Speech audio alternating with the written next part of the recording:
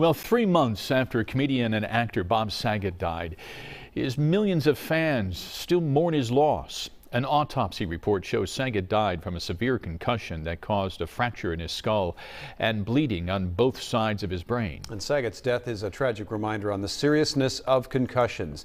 This is Brain Injury Awareness Month, and right now we have about 100,000 Minnesotans living with some sort of brain injury. And one of them is a Minneapolis man who's still recovering and wants everyone to know that he's back on his feet.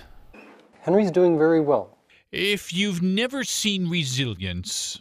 And my main thing is that I don't want to trip. Then keep your eyes on the man who defines it. I'm Henry Bromelkamp, and I started my own computer consulting business. Henry owned a successful software company in addition to helping fund and build schools in Africa. But an accident on a scooter in Denver 3 years ago severely damaged his brain. I had been in a coma for 3 weeks, so they didn't really know if I would survive. Henry credits his husband, Jeff, with saving his life and advocating for his recovery. I think it's partly Henry's tenacity and optimism. It's optimism that keeps Henry going. He told his physical therapist the other day when he restarted physical therapy, I'm going to be running a marathon in another year.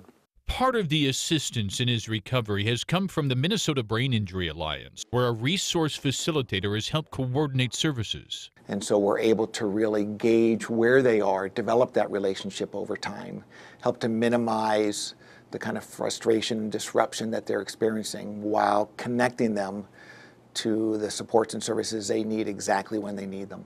Henry's recovery has been long, but his friends give him constant support. They've been with him every step of the way since the day he woke up from his medications.